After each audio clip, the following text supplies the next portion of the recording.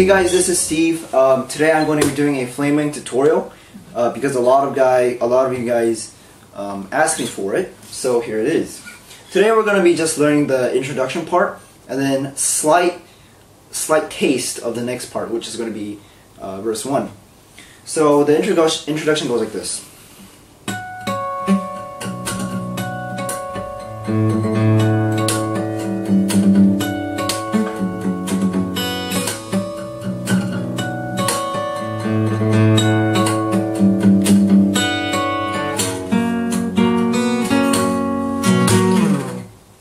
Okay, so in the beginning, you're going to make sure your tuning is at D, E, A, D, F sharp, B, which in my case is kind of off.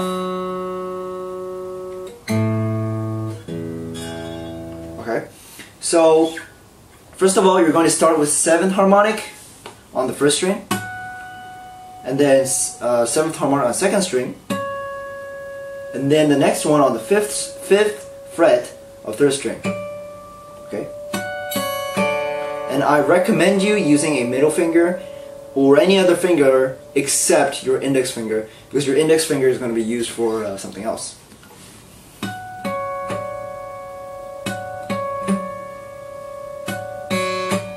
You do this 3 times, and the 4th one it's going to be all 7th fret. Okay? That's the only difference in the harmonics.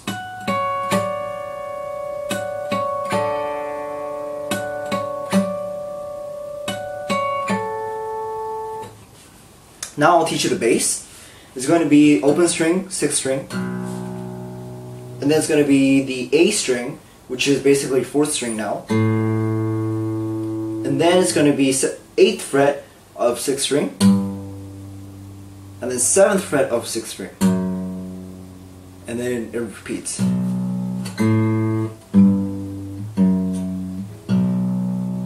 Okay, so if we connect it, it's going to be actually really kind of simple, but it's also going to be difficult. We go like this. So on here, okay, let me do a close-up. When you hit the bass, it's going to look like this. What happens here is you're using your index finger as your pick. So go like this. You do it down, down, down, up, down. And when you do the down, up, down, you try to make the palm mute sound. Okay?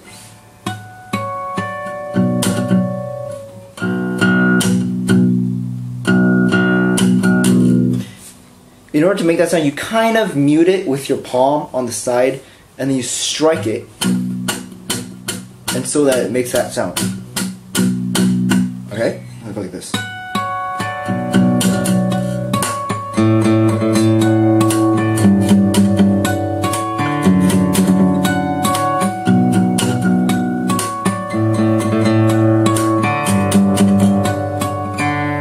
Okay, so back to this view. What you're going to do is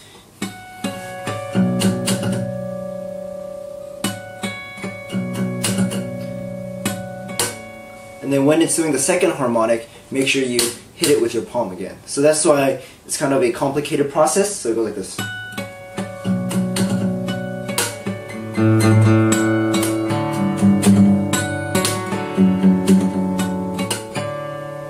So you're going to first hit your bass with just open string, and then open string, and then you use your middle finger to place the next bass on the 8th fret right there.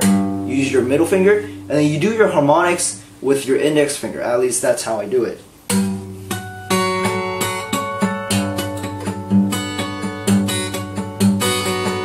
And that's why it's like a lot more comfortable. And then you slide that bass, which is basically 7th fret, and then you use your pinky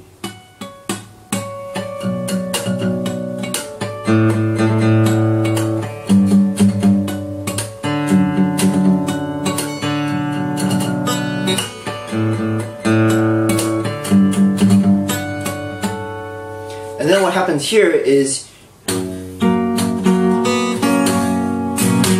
so you go like, you bar the whole thing, whole 7th fret, and then you place your middle finger on 8th fret of 3rd string, you place your fourth finger on 4th string, 9th fret, and then you hit your bass, and then hit these 2 notes, which is the center 2 strings. You hit that twice, and then you open up your 1st string,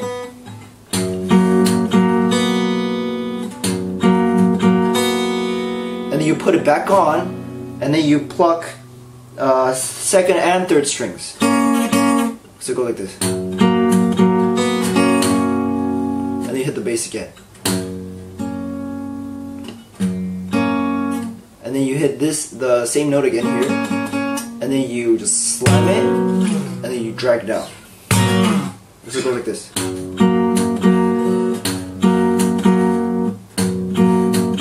Okay.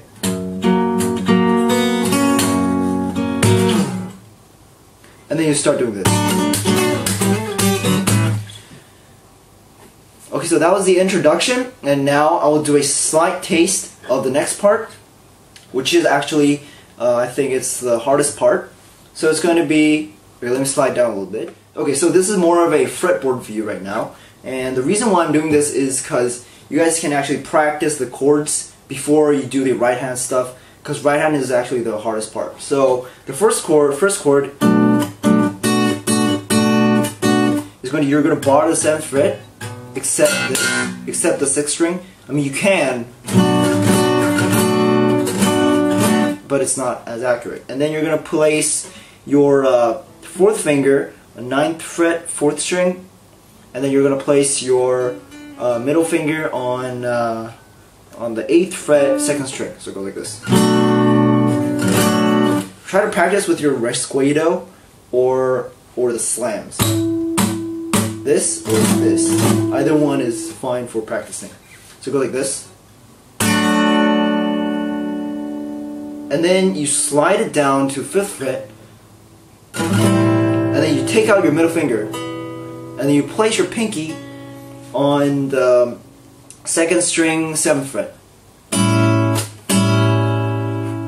And then you're going to drag that down to 3rd fret.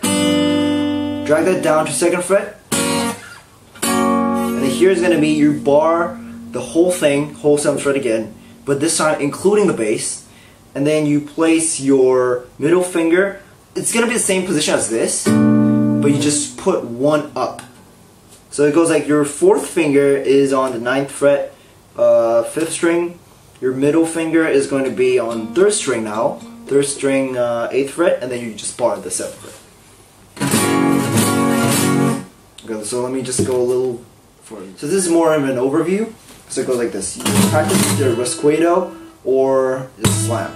Either one is fine, but I actually kind of prefer the slam. So that's going to work a little better. That's what we're doing next, but it goes like this.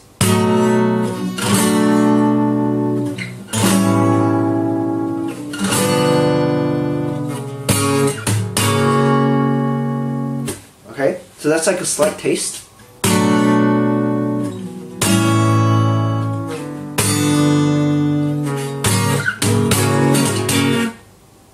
Okay, so thank you guys for watching, and I'll see you guys on part 2.